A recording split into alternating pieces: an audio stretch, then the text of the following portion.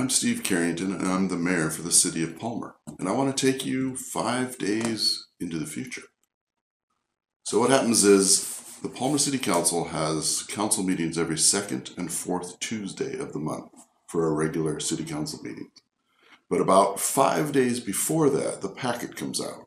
So on the city website, which is palmerak.org, there's a packet. Sometimes it's 50 pages, sometimes it's 200 pages, but I mean, it depends on what all's there. But that packet has all the background information that we have for the council for looking at what's happening. So I just want to review what's coming up on our next meeting, which would be April 12th, which would be the second Tuesday in April. And those meetings, by the way, are at 6 o'clock. So in the consent agenda, there's information items. There's one for the Cedar Park subdivision agreement, and there's another one for a memorandum of agreement regarding traffic signal at Felton and Palmer-Wasilla Highway.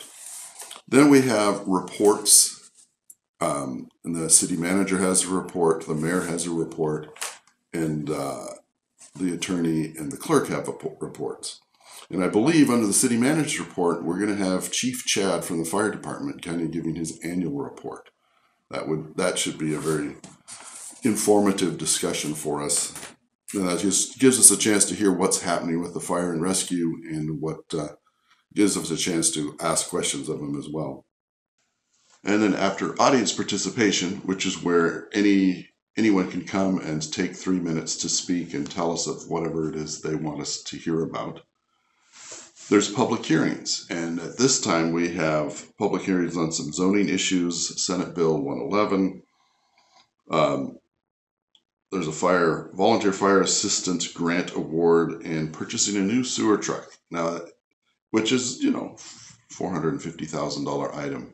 But that's something that's budgeted, but because it's such a large item, we want to make sure that the council's looking at it, and also it's a public hearing, so the public has a chance to speak to us about it. Then we have new business. This week, this next meeting, I should say, we have a lot of business. There's a sublease for one of the airport lots.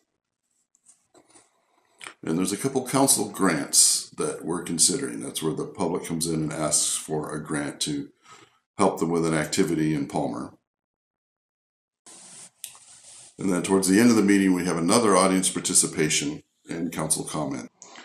So for future meetings coming up, we've got another council meeting April 26th. That would be the fourth Tuesday in April. And then there's May 3rd is a special council meeting, which is where we're going to certify the April 19th special election.